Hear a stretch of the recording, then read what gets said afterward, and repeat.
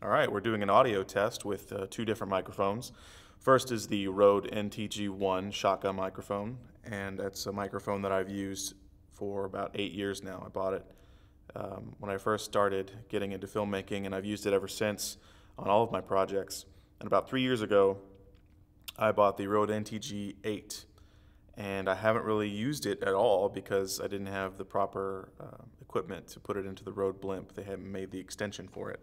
And so I couldn't use it outdoors, and a lot of the stuff that I was doing outdoors required it, and so I just had to stick with the NTG-1.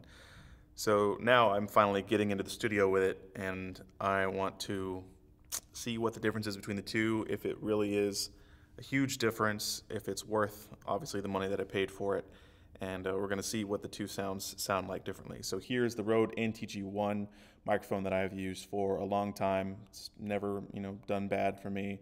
It's always given me crisp audio, at least to my ears. And then now we have the Rode NTG-8. And this microphone is supposed to be basically the best technology that Rode has for shotgun microphones. It has the same sensor in it, diaphragm, whatever you want to call it, as the NTG-3. And so I was considering buying the 3, and then I realized that it's supposed to have the same stuff in it that the 3 does. So I was like, well, I've already got one with that stuff in it. So let's see how it sounds, and let's see how they compare to each other. So once again, that's been the NTG-8. Now we're back to the NTG-1, what it sounds like, how it's responding to the ambience in the room, the tone of my voice, how crisp is it.